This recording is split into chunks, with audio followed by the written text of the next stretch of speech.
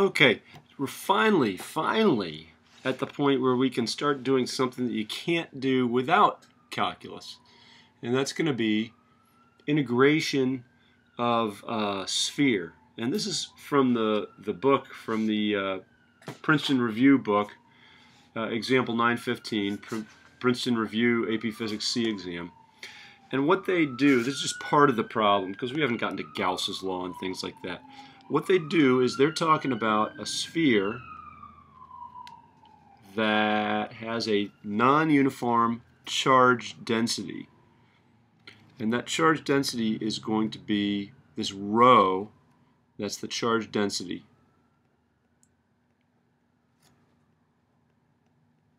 Which is just charge, I wrote change, but you know, charge, which we use the symbol Q, per unit volume, V.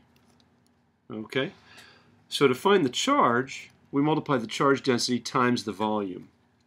And that's what we're going to try to do, is we're going to try to find a charge of this entire sphere. And I'm going to write, since I can't draw in 3D, here's a sphere. Okay. Now, they give you an expression for the charge density. They say charge density is a function of the radius, the distance from the center. And they say this thing has a total radius A. Okay. And the distance from the center gives you, the charge density is a function of the distance of the center, and it's this charge density rho 0. It's just some constant. Let me write that, constant.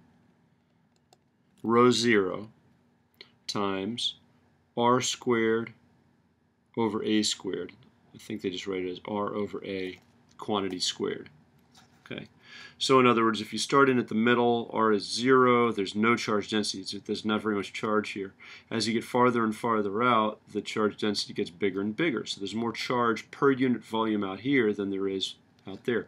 If we just took a little chunk right there, a little cube right there, that cube would have more charge than a cube in here.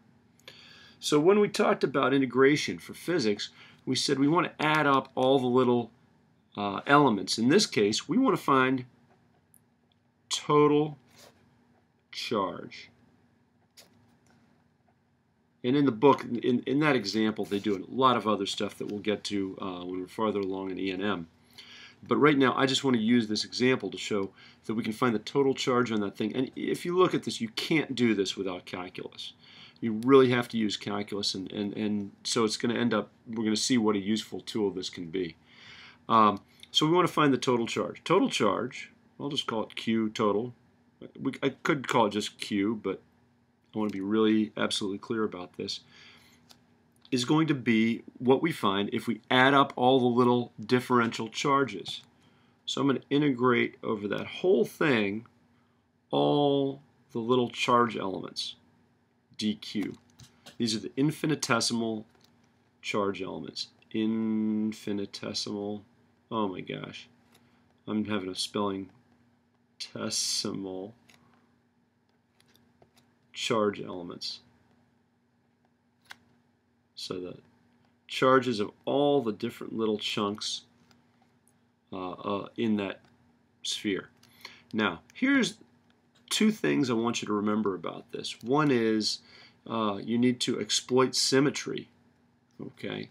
In other words, if this chunk is the same as this chunk, I'd kind of like to group them together. So symmetry is a big deal. The other thing is, I've got to be really careful for how I choose my infinitesimal element. For example, you know, maybe you'd say, oh, let's do this. Let's pick a little pie slice like that. Of course, it would have to be three-dimensional. The problem with that is something in here has a different charge density than something in here. You want things, when you're integrating over this charge, you want to group together things that are similar. This area is not similar to this area. Okay, so what you want to do is you want to say, oh, okay, when I look at this charge density, everything at the same distance from the center will have the same charge density.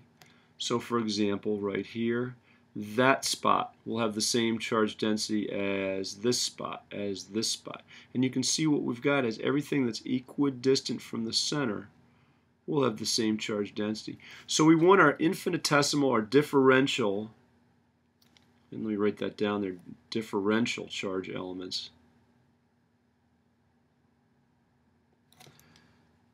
to be the same distance. How to put that? Every charge element should have all the spots that are the same distance, one distance r, from the center. And if we're talking about a sphere, then this ends up being a shell. Okay, an infinitesimally thick shell. Let me draw that. So we want, this is going to be our integration variable. So in other words, you can kind of see that this shell, every point on it has the same charge density. If it's infinitesimally thin, very, very thin. If it's thick, then of course the inside of the shell and the outside of the shell would have a different charge density. But if we shrink it down so it's really thin, it's going to have one charge density.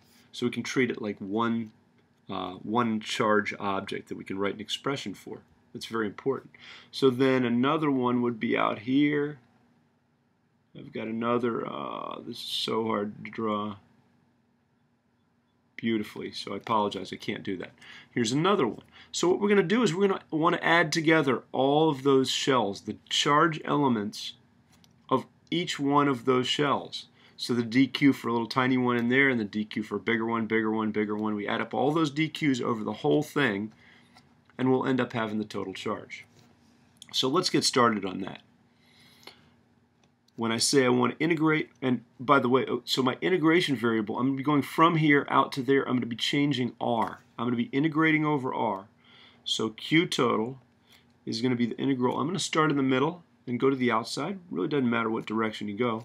The outside is a. I'm going to keep integrating. I'm going to add up all the things until I reach that outermost shell, which has a radius a. So I'm going to go from 0 to a, all my charge elements. Okay, but this charge element, the charge, let's just pick this shell right here. The charge on that is going to be rho of that r times the volume. In other words, charge density is charge over volume, so charge is going to be charge density times volume. Okay, and we can write those things a little better. We have an expression for rho of r, 0 to a. Rho of r, as we found above, is just rho 0 times r over a, quantity squared. The volume of the sphere, I'm going to put that like that, the volume of a sphere is 4 pi r squared. That's the area of this, I'm trying to find the volume of shell. The volume of the shell is going to be 4 pi r squared, that's the surface area of the shell, times the thickness of dr. Okay, that only works if we're infinitesimally small.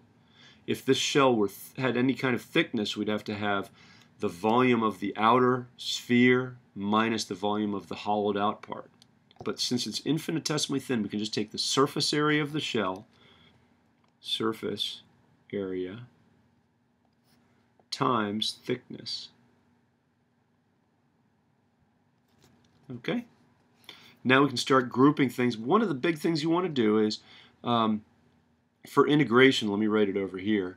For integration, integral of a constant times, let's say, x squared dx is just k times the integral of x squared dx. You can take the constant out front. So let's take all the things that don't depend on r. Rho 0 is a constant, a is a constant, 4 and pi are constants.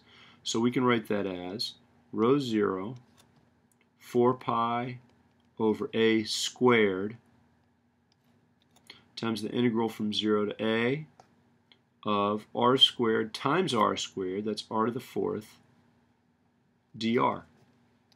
R to the 4th dr is easy to integrate, so we have rho 0, 4 pi over a squared, r to the 5th over 5, going from 0 to a. We're going to evaluate it between 0 and a.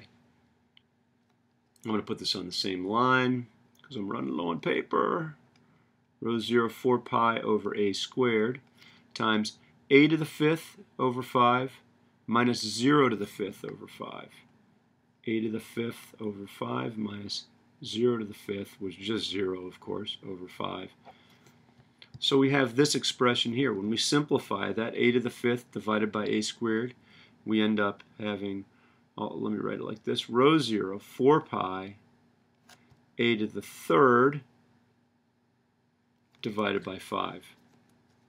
So the total charge in that whole thing is like that.